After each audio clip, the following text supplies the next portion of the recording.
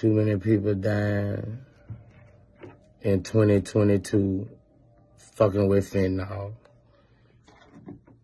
If you're gonna be an addict, you might need to go back to crack.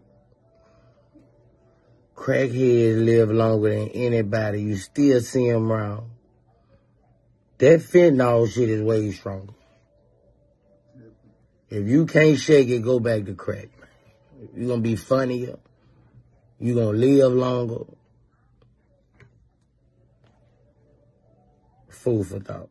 Make America crackheads again. So if you guys didn't hear Boosie was basically giving a PSA telling everybody doing fentanyl that they need to start doing crack, because you ain't ever seen crackheads from 20 years 20 years that are, you know, are dead. So if you guys heard the video, to further compound on that, Boosie also tweeted, millions of fentanyl overdoses.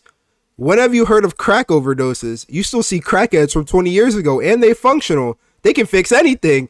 You get on that fentanyl, you dead in a week after, for real, for real. Is he wrong? No, he's 100% not wrong. It's just so weird because, like, I know that there are people just addicted to literal fentanyl. Like, I know that, but I'm pretty sure most people that are dying from these fentanyl overdoses aren't, like, trying to, like it's getting their shit laced and shit like that. That's what makes it so fucking, like, extra funny, is because Boosie is a literal Boondocks character. He's fucking hilarious because he has, like, such nuggets of truth in everything he says, no matter how ridiculous it sounds. And obviously what he's talking about, if you guys didn't know, legendary rapper Gangsta Boo, she ended up passing away from an overdose, and a lot of people are saying that it was fentanyl. And because of that, 2 Chainz also responded and said, all this fentanyl fucking shit is killing too many of us. That shit is horrible. Rest in peace. So what do you guys think about this? You guys think that it's fentanyl? You guys think that the world needs to become crackheads again? I need you guys to let me know.